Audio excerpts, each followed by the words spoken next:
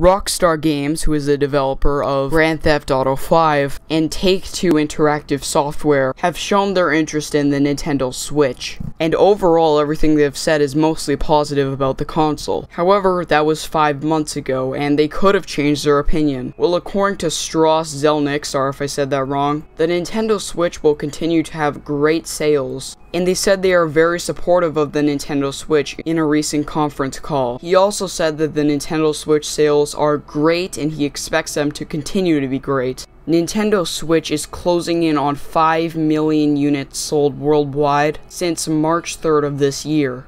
Now this is great and all, but is Grand Theft Auto coming to the Switch if these developers who made Grand Theft Auto really are interested in the Switch console? Well, they have been pretty quiet about that and they have nothing to say. So it's unlikely that we will be hearing about Grand Theft Auto 5 on the Nintendo Switch for a while. Now on the topic of Grand Theft Auto 5 on the Switch, do I think it's gonna happen? That's a hard question because I can see a lot of reasons of why it could happen, and I see a lot of reasons why it couldn't happen. Let's talk power. GTA 5 is a fairly demanding game, but it's still fairly old, and hardware like the Xbox 360 can run it, even though the 360 version isn't the most high quality version. Nintendo Switch is far more powerful than the Xbox 360, so it can easily run this game, both in docked mode and in portable mode. So I don't think graphics and power is a problem. Sure, it not may look as good as it would be on like the Xbox One or the PS4, but for that trade-off, you're going to be able to play Grand Theft Auto 5 on the go wherever you go. Now just for the hell of it, let's talk about what the battery life would be on the Switch. Personally, I think the battery life would range between 2.5 hours to 3 hours, because even though the Switch can run this game easily, it's still, again, a fairly demanding game. Now, GTA 5, as I've already said, isn't a new game, and while Rockstar hasn't been very talkative about the possible GTA 6, I think that they may want to port over GTA 6 rather than GTA 5. Or they might just want to put GTA 5 on there if they just want to, you know, expand how many people play GTA 5.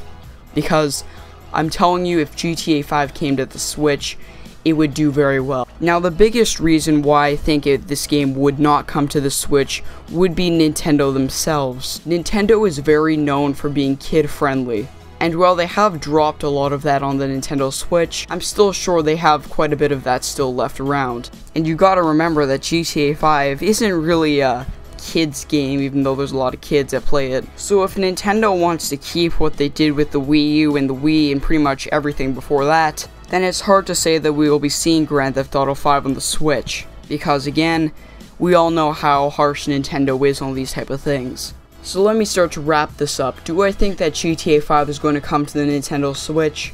Honestly, I have no idea. Because I can see a bunch of reasons on why you might want it for the Nintendo Switch and a bunch of reasons why you may not want it on the Nintendo Switch. But it's in the hands of a much bigger company, rather than a channel with only 142 subscribers. But if GTA 5 did come to the Switch, and I'll say it again, I'm betting as much money as I can that it would be very, very popular. GTA 5 is an absolutely huge game, not in size but in units sold. And especially if they added GTA Online to GTA 5, then I think Rockstar would be bringing in bank. And I think if Rockstar were to bring a title like Grand Theft Auto 5 to the Nintendo Switch, it may encourage other smaller developers or even bigger developers to bring their games to the Nintendo Switch. But again, I have no idea if they're going to or not. It would be nice, but don't expect anything anytime soon. So what are your thoughts on this? Please leave your thoughts on this in the comment section below.